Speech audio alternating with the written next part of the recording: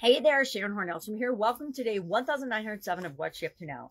Today we're talking about the idiom and the expression being on a roll, as well as our spiritual, and mostly with respect to spiritual well-being for the Get Your Goals Annual Challenge, our practices, our routines, our rituals, our habits, the things that we can do to enhance and make it easier to achieve the level of spiritual well-being and spiritual health that we want, which comes from our spiritual goals. So I shared 15 different ways, and we've talked about many of these, self-care, meditation, gratitude journal, dream journals. Journaling is always a great way to, and it's a great practice to have affirmations,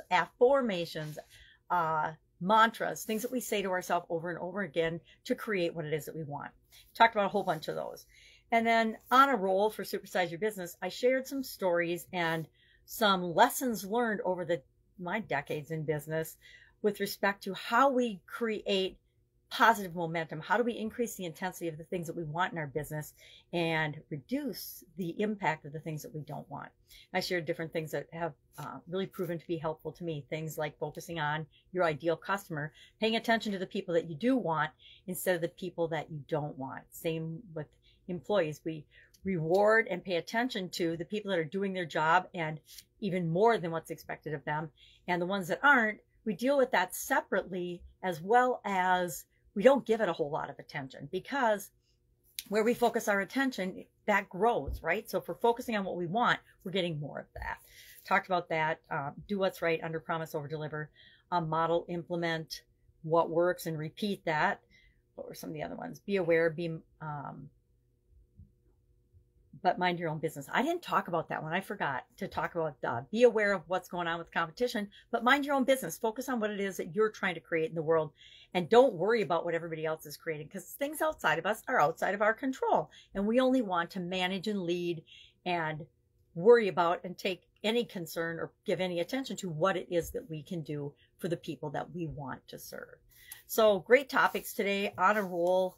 I definitely have said, hey, I'm on a roll whenever I'm in a creative process or planning a project or actually documenting processes and procedures, because that's right up my alley of fun, or creating systems and automating things that work so we can make sure we're getting continuous and the expected results and continually improving results in any area or aspect of our business. I had a fun time because I was a little bit on a roll, coming up with a list of ways to be on a roll to gain momentum and grow and build and supersize our business. So lots going on today. Always is. It seems like always is. I always think life's going to slow down and get less chaotic, and it just gets more and more fun and more chaotic. If I can help you in any way, ask. Otherwise, I will be with you tomorrow with another interesting idiom, of course, on Supersize Your Business, another daily challenge and action item for the Get Your Goals Annual Challenge.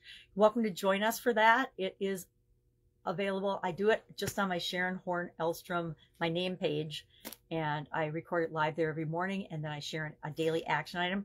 This year, it's the Get Your Goals Annual Challenge. So all year long, 365 days this year, we are focusing on an area or aspect of achieving goals and topics that have something to do with how can we get our goals more easily, right? It's all about getting our goals and achieving our goals and setting our goals.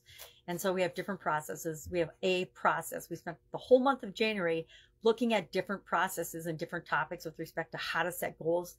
And we selected one, and at the end of every month,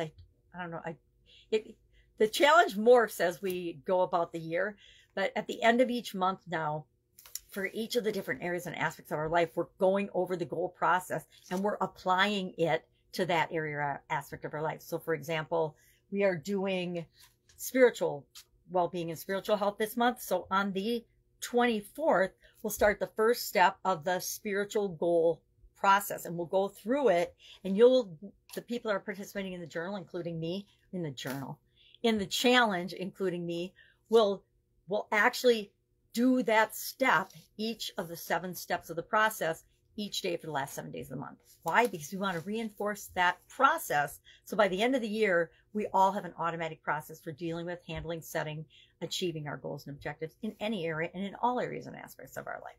All right, that's it. Have an awesome day. If I can help you, ask. Otherwise, I'll be with you tomorrow. Bye.